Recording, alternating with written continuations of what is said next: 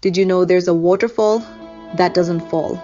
It rushes sideways and then reverses direction. Welcome to Talbot Bay, in Western Australia's remote Kimberley.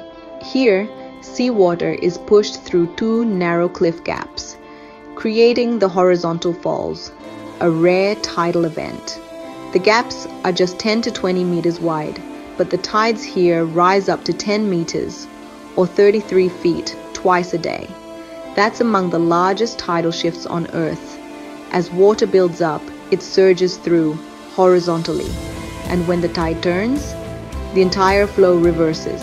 This is a two-way tidal current, driven by ocean pressure and gravity. The falls are part of a marine park, jointly managed with the Woonambal Gambara traditional owners, who've respected these waters for generations.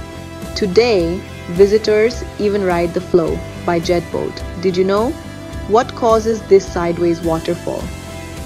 A. Wind. B. Earthquakes. C. Tides. Comment your guess below. Love geography that flips what you thought you knew? Subscribe to Snackable Geography and explore our playlist. Geography A to Z. Snack-sized facts from every country.